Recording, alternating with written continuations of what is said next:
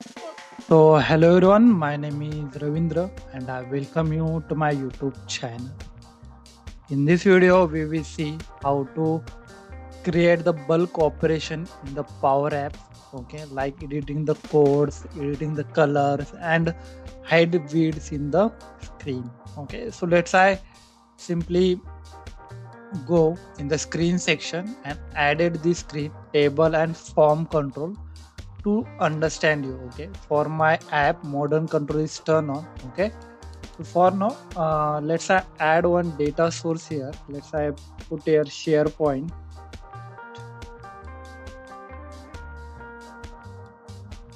and here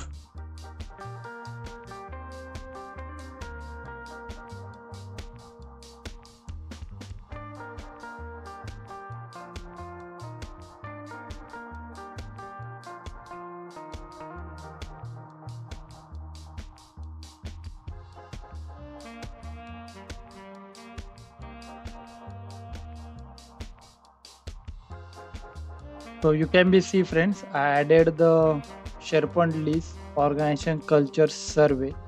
Okay, let's I copy this name. Let's I go to the screen. Okay, and here I just go to the data source. Okay, just removing the table here and selecting the data source. Okay,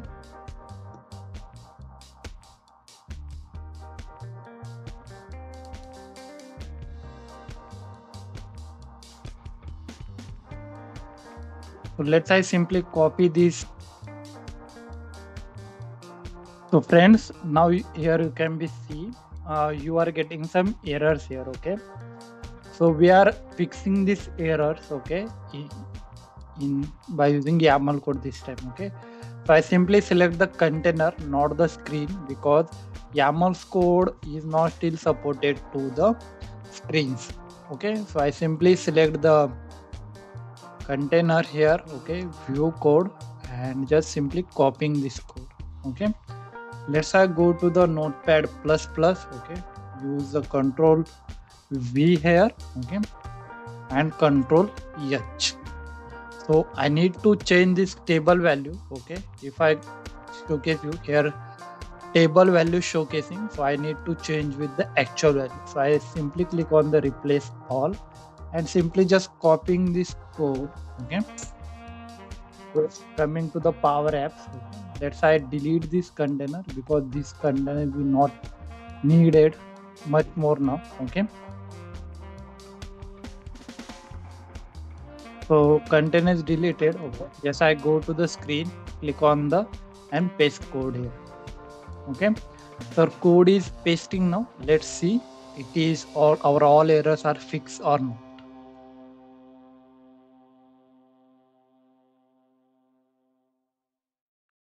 So friends, you can be see our all code is fixed. Okay, and I selected form 2. Here you can also see our table is renamed to the organization cultural survey. Okay, let's add some feeds here. Okay, just simply click on the feeds. Okay, let's add some of the feeds 1, 2, 3 and 4. Let's add one more and just simply click on the add here.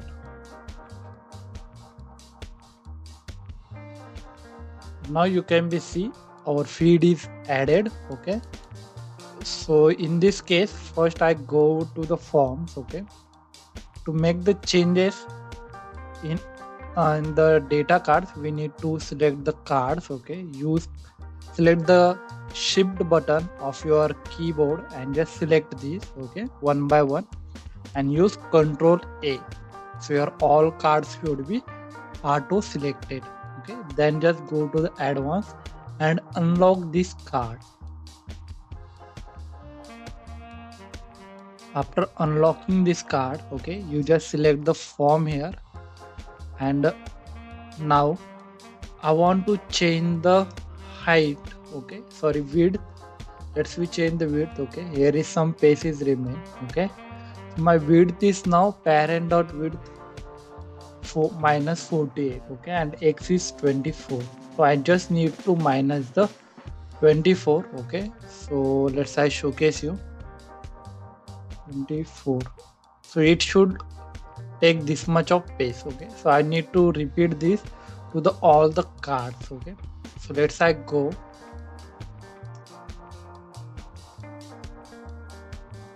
and simply copying the code of form. Okay, view code and just click on the copy. Right, you can assume, okay, here is a 20-30 number of cards is available. Okay, to do the bulk edition in that one by one, it is very difficult, you can also understand. Okay, so let's I simply select this card here. Okay, and just go to here. Okay, use parent.width. Okay, here also, and simply change this 48 to the 24 and just click on the replace all. Okay, so you can be see all the values are replaced. Okay, let's I use Control A, Control C, just came to here. Okay, simply same I will do here. Okay, I make it little bit bigger so you can be seen one go. Left click. Okay, and delete this form. So my form is deleting now. Okay, it is deleted, you can be see. I selected the main container. Okay, you can be see error is also came. Okay, and just go to the paste and just click on the paste code. So my code is pasting. Okay, so let's see what outcome it is giving us. So you can be see our form is pasted now. Let's I reorder this to the top. Okay, so it is ordered to the top. Let's I select the card here. Okay, you can be see our width is changing. Okay, for each of the card.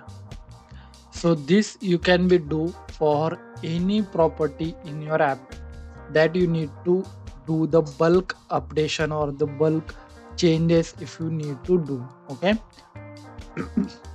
so this is the one of the way to do the bulk. Okay, where you can be see accessible errors, runtime errors, some of the small errors you have, so you can be go and fix that in the bulk. Okay, so this is the major change came in the Power Apps. I like this feature. Throw your comments in the comment box, you like this video or not. Thank you friends, have a nice day, keep learning, keep growing.